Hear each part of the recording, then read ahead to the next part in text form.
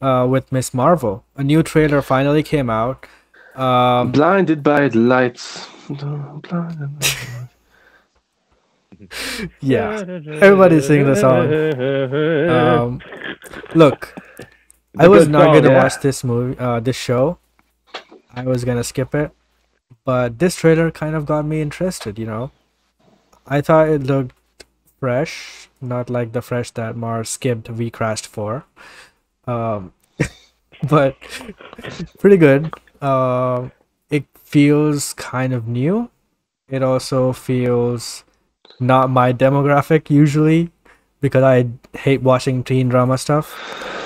But this one seems interesting, and um, I know nothing about the character, and I could care less about the power change or whatever, which people are complaining about. I don't give a fuck about that. I think stretch powers are stupid unless it's just Mr. Fantastic. I think everyone else is just stupid. I don't like that power at all. But yes, it kind of is like Green Lantern power, but who cares? It looks cool. Um, and it also is consistent kind of with Captain Marvel and all that. So from the trailer, it seems like this is kind of like the Shazam character. He's a fan of Superman and all that. She's a fan of Captain Marvel, and we're gonna see her story in this.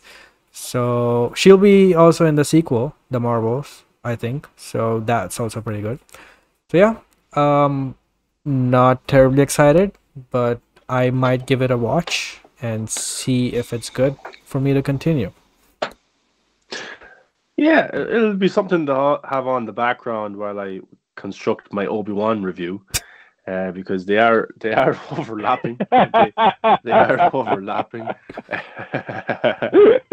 you know. So look, this isn't a show for me because it's not. But I'll check it out because I'm a comic fan, comic book movie fan, show fan. Look, the trailer I was pretty skipped good, I Hawkeye, thought, and never gone yeah, back. yeah. Well, But this maybe you should trailer have. kind Yeah, of, you. nah. Yeah. No, no. Maybe you should have. You skipped it, yeah, because it wasn't fantastic. Yeah. But look, Miss Marvel, I hate Captain Marvel. I Yep. do. Don't like the character. Hate the character. Hate the movie. Hate the movie.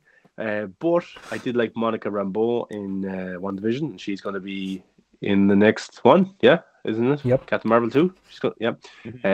Uh, No, the the Marvels. Marvels. Yeah, Yeah. sorry, the Marvels. Had to get rid of Captain Marvel's Yeah. name from it because it only made a billion. Could have made 2 billion if it wasn't called Captain Marvel.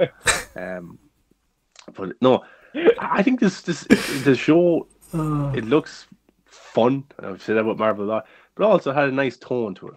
And I thought the music was a good choice I too as think they well. kind of cheated And I'm with that music. interested. Yeah, yeah. I don't know if Surprising I to would see have the watched MCU this kind show if they didn't have that music. yeah, yeah, yeah. It's a good choice, but I'm interested. I don't know anything about the character. I know they changed the powers. Couldn't care a toss. I don't care about the power change. Don't read the comics. Don't care. And average audiences won't care either. Nobody will care. Yeah. But I'm interested to learn about this character I never heard of before, what kind of power she has, where she comes from, and she idolizes superheroes. And I started watching the CW show Naomi, where that character idolizes Superman, and I had to stop watching it because it was so bad. But I had to What really gave stop it watching it. It away, was so Sean? bad. What gave it away? Non-existent, unlikable characters, just terrible. It was terrible. And Didn't you see I the watch a lot of title fan of it? stuff. It was called Yeah, CW's Naomi. yeah. Superman and Lois, they got me in the first half. Not gonna lie, um, because that night Superman and Lois was on first and Naomi was on second. I was like, okay, I'll watch it. Yeah, forget about it. But yeah, it feels like this is what that should have been in terms of everything. But it's some awesome. Looks like there's a lot of visual effects in it. Bigger visual effects than say Hawkeye had, which was more Yeah. grounded and stuff like that. So yeah, so look, yeah, I'll give it a shot. Of course, I'll watch it. I'll watch it after Obi-Wan. I don't know if I'm going to watch it straight away after Obi-Wan, but I'll watch it at some stage after Obi-Wan. Uh, Probably have to watch Obi-Wan a few more times first before I watch this Marvel.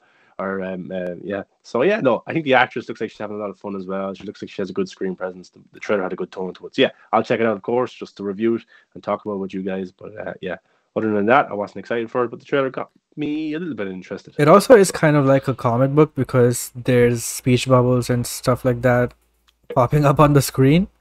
And it's cute, I guess, and children probably will like it. It's kind of like the Diary of a Wimpy Kid or something like that. So it has a different style to it, from the other MCU stuff, which I know Phase 4 has been doing a lot, and that's pretty good. So yeah, I might check it out. But a little fun fact: Episode 1 and the finale are directed by two directors, Bilal and Adil Al Arbi, who are doing the Batgirl movie. So I know that Yeah. the first episode is going to be good. Look, that's probably going to be their peak in the comic book genre. 'Cause, Yeah. you know, they're they're not going to make. They can't make the best Batman-centric movie with a 7-year-old Batman and a female, can they? That's what the internet says. We'll have to stay tuned. Yeah.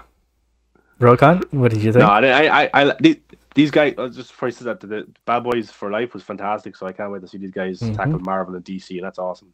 Like James Gunn did. Yeah. And the fact that they did this show and then brought the same production team to Batgirl. So Yeah, that's good. Rokan, what did you think? Are you upset about the power Well- change? Are you ranting on the internet? I don't give a shit about the power change. I don't. I don't. I mean, it's like, I mean, what you say stretching powers are lame, so that reminds me to not watch The Incredibles. No, I mean, with The you, Incredibles yeah. was pretty good. Sorry to them, but yeah. In live But- action. No, but it's I kinda- mean, fair enough in live action.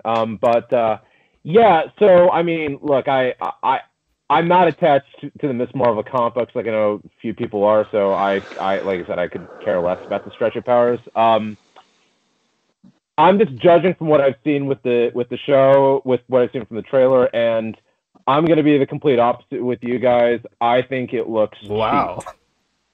It I does think- kind of look yeah, cheap I compared to think the other I- Marvel shows, definitely. It, it does. I mean, it feels like it feels like when you look at the Marvel shows, you can tell they spent so much of their money on, making sure like, Falcon Winter Soldier looks cinematic, Hawkeye looks cinematic, Moon Knight Yeah. looks cinematic, and this straight up looks like an ABC Family TV show. I was like, it looks like one of those shows that you'd watch like with Pretty Little Lies or one of those Or types of CW. shows. So, which I mean, in fairness, I get it. That's supposed to be for for that demographic, and I can see 14, 15-year-old girls really digging it. Mhm. That's for sure. So if they dig it, that's awesome. For me, I just look at it. I'm kind of like, it looks cheap. It looks like they're trying to do a Spider-Man Homecoming, quirky high school type of vibe to it. So I'll still watch it just because I do want. I'm curious to see how this connects with the Marvels and whatnot. So I'll check it out just out of curiosity. But I'm not like hyped for it in the same way I am for like Moon Knight. Oh, really? Moon Knight? That top tier show that looks like on par with Daredevil?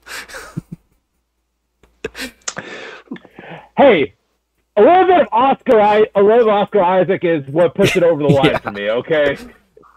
But like, it's still we can talk about like it looks cheap and stuff. Like the MCU is taking. It feels like it's taking more risks than what it's doing. Like it's offering stuff like Eternal, like Shang-Chi, like Black Widow, like we've seen WandaVision. Like there's different kinds of show out there. There's different shows for people. Like Moon Knight, as you said, looks kind of dark and gritty and stuff like that. Miss Marvel looks like it's more for younger audiences and stuff like that, which is it's awesome. That's cool. If you showed That's really me cool because if you showed me this trailer without telling me that it was for Miss Marvel and I wasn't, following the production or the cast or anything, I could not have told you that this is a Marvel show at all. yeah, and like there's nothing wrong with that whatsoever. And I like how they're being different. Yeah. So it might still have the generic MCU jokes and stuff like that, but look, that's okay because for me, this show will probably bring in a different demographic, maybe more females to comic book movies, and that's good as well because if you're a teenager, Not everything and has you to be get made Miss for Marvel- us.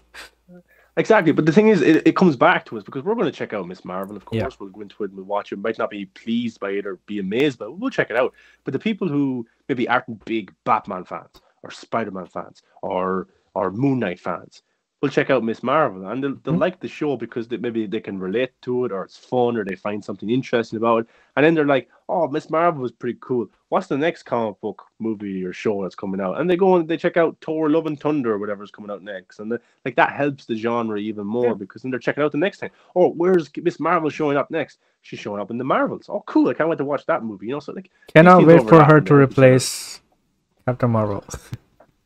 Yeah, exactly. Kill Captain Marvel off in the next movie. I'd rather see Samuel L. Jackson as Captain Marvel than Brie Larson. But look, that's a pretty drastic change on all levels. Yeah, yeah. But no, Brie Larson's a fantastic actor. I just don't like the way the character's written. Yeah. But I am intrigued because new directors are coming in for the sequel, so I do have hopes that it can be good. So we'll see. But it's good. I'll check out the show. It's for a different demographic. And if you remember, Captain Marvel, when it came out, like a lot of families were going to see it in terms of mothers and daughters and stuff like that. Like that's okay. That's fine. Oh, yeah. That's cool. Oh yeah, I mean, like my thing has always just been different strokes for different folks. Yeah. You know what I mean? So it's like, as long as you're happy about it, you're not hurting anybody while doing it. That's the bottom line. Huh. So exactly. Well, I think the first Captain Marvel did hurt a few people, but I think yeah. Well, just. I'll give you a hug right now, Maher. There you go. It can't hurt you anymore. I'd rather my money back, but it's okay. The only good thing about that movie, I would say, was Agent Coulson. I love seeing him. So yeah. Well, and also the fact that also Captain Marvel wears a Nine Inch Nails shirt at one point, and that's a positive. True. Actually, but I don't remember much. Yeah. I remember her screaming in that movie at the green guy. That's all I remember. And also, another fact about this show is that she is a Pakistani character and Pakistani actress, and she's also a Muslim character. So this is the first time Marvel's doing it, and it's pretty big for that community as well. So.